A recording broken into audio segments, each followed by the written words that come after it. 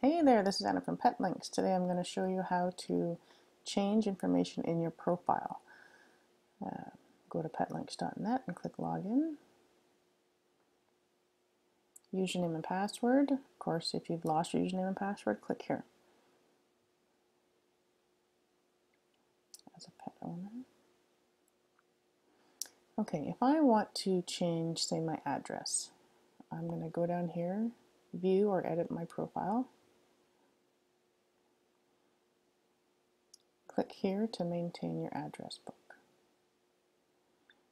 Now I will click right here, Main Contact. Click. I will edit. So this is how I can change my address. Okay. I can add a number of phone numbers and make sure that you've clicked the primary one that you want to be used if your pet goes missing or you find a pet, and your primary email contact. You can also change the address information of other relationships you've added to your pet, you've linked to your pet, or you can add a new one.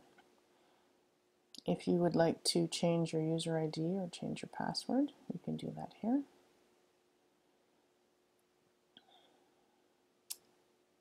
I believe that's it. That is how you change the information on your profile.